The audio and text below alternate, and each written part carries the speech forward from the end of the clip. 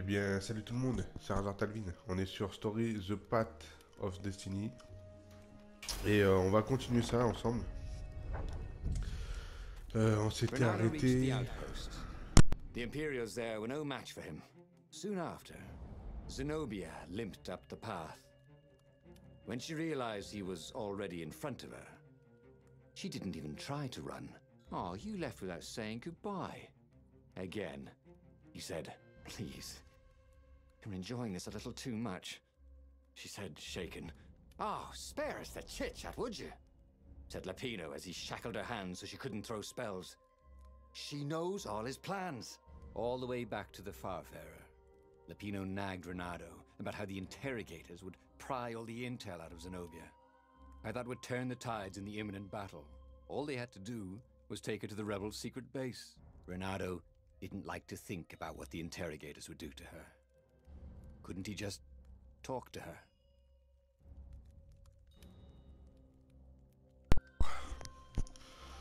Ouais, on était ici la dernière fois.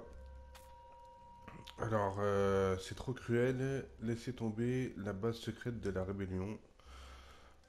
Et là, c'est quoi? L'emmener à la base secrète de la rébellion et gagner la guerre. Ok, c'est soit on la torture ou soit c'est trop cruel, quoi. Alors, euh, une fois, une fois encore, Zenobia était la prisonnière de Reynardo. Prochain arrêt, la base de rébellion. Mais le sort que lui réservaient les interrogateurs, Reynardo pouvait passer outre la base et trouver un moyen d'interroger Zenobia lui-même. Ça a l'air bien. Et une fois encore, Zenobia était la prisonnière de Reynardo. Prochain arrêt, la base de... Ouais, ça on connaît.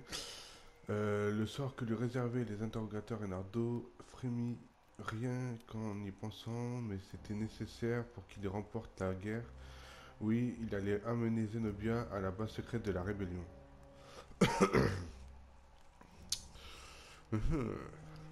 Moi, j'opte plus pour ça. Parce que là, elle va souffrir, machin. C'est peut-être un ennemi ou je sais pas, hein. Mais c'est mieux ça, je pense. Ouais, on va prendre ça. As they pulled away from the Nexus, Renato could see the fear in Zenobia's eyes. "I can't take her to those creatures at the base," he whispered to Lapino. "Ah, you've gone soft. Soft in the head. We captured her for what she knows. I'll take her to the mountains. Tell all the horrible things the Emperor's done. Yeah, believe me, she'll turn." And he turned the wheel. "The hell you will!" shouted Lapino, and he grabbed the wheel back from him. The two of them wrestled for control of the ship. It shot off like a mad sparrow. Suddenly, Renato was falling.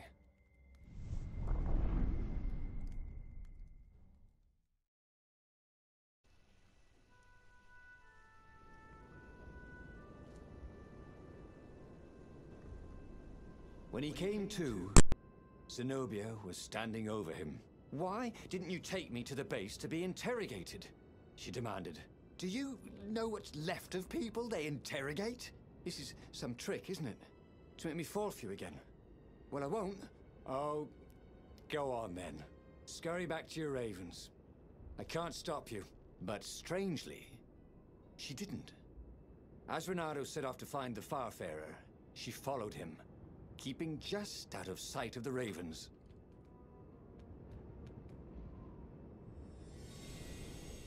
Ok. Donc tes touches c'est ça et ça, ok. Voyons voir, je peux faire une épée là. Ah oui, il manquait un minerai. Il me manquait un minerai. Ouais. Ah, c'était pas de bol là. Deux attaques, chaque critique. Terre, wizard de bouclier, chasseur de trésors. Ok. Mais attendez, je pouvais mettre un truc, non? Non? Ah non. Ok, c'est parti. Oula, eh ben. What else could you hook? Ah d'accord.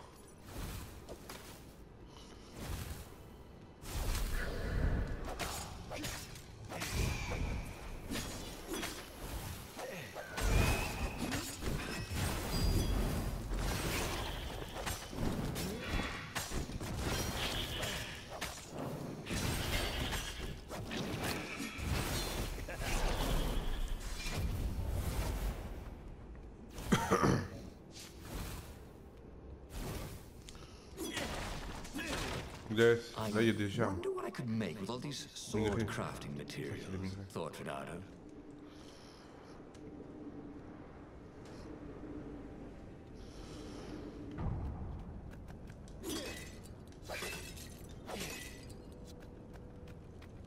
Ouais.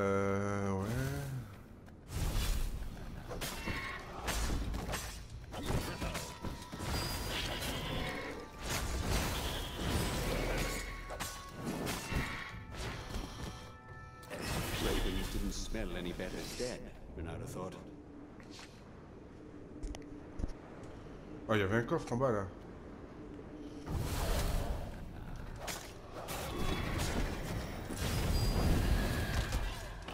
Oh merde. J'étais à fond sur le mec.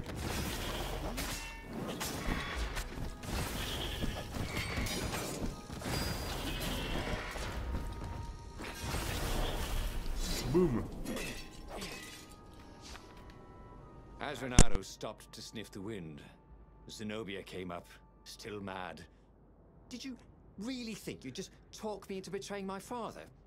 Oh yeah, sure, that was exactly my plan. Then why aren't you even talking to me? Because I've never talked you into anything in my life.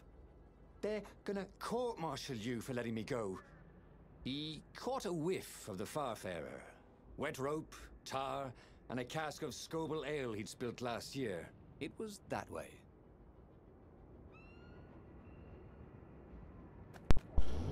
Alors, let's go. Let's go, This let's was go. much easier than free climbing. Ok. Alors les gars, je vous préviens, ça sera une vidéo très très courte. J'ai pas le temps aujourd'hui.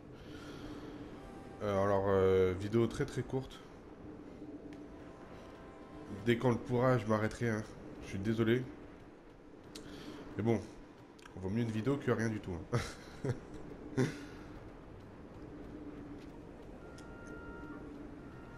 Allez. Mine, mine. Renato wondered if he should have taken Zenobia to the rebel base for real. Maybe she wasn't playing him out. After the bleak talk about the Emperor's dark secret, he was regretting his suspicion.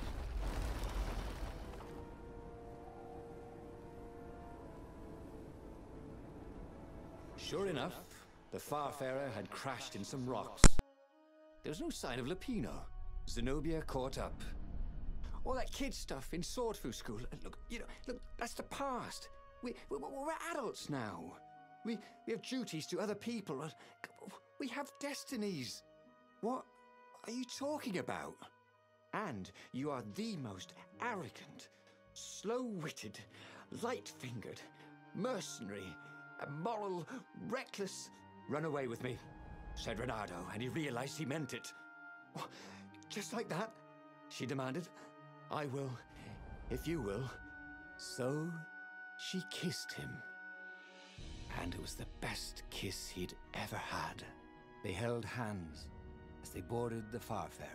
Renato felt light-hearted, like the winds that were playing the rigging like a balalaika. But Lupino, I need to get back to Lupino, he said, suddenly realizing he could have been captured. A prisoner. He's not. How'd you know? He saw something in her eyes he didn't understand. He fell, didn't he? Into the abyss. She looked away, wouldn't answer. But then a bolt smashed through the Farfarer's keel. The broken ship plummeted out of the clouds.